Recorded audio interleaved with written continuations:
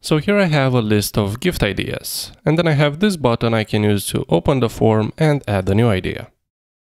Now, since this is a text area, when I press enter, the cursor goes on to the next line. But what I want to do is submit the form and continue adding ideas to the list. We can do that by adding an event listener to the key down event and then use the enter key modifier. And let's call handle submit.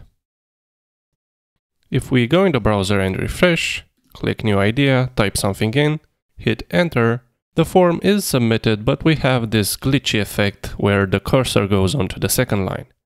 To fix that, we need to add the second prevent modifier. Let's try that again. And here it is, no more glitching. One last problem we should tackle has to do with creating new lines. We should be able to add a new line by pressing Shift Enter. But if we try that now, it doesn't work. The form is submitted. What we could do is go to our key down listener and add a third modifier called exact. This will instruct Vue to ignore any other key combinations and only call the handle submit method if the enter key alone was pressed. However, make sure to add the exact key modifier right after the enter modifier, otherwise it won't work.